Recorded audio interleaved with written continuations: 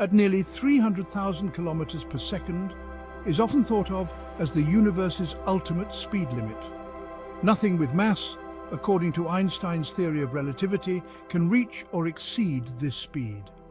But what if there's more to this limit than we realize? What if we've misunderstood what happens when we approach it? Could we tap into forces that allow us to bend the very fabric of reality?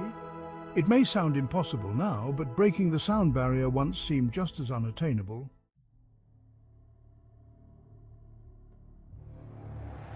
Let's start with the sound barrier, a much slower limit we conquered in 1947.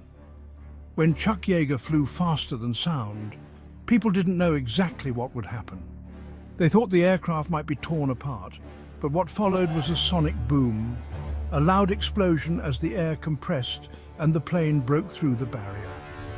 Now think about this. The speed of light is nearly 900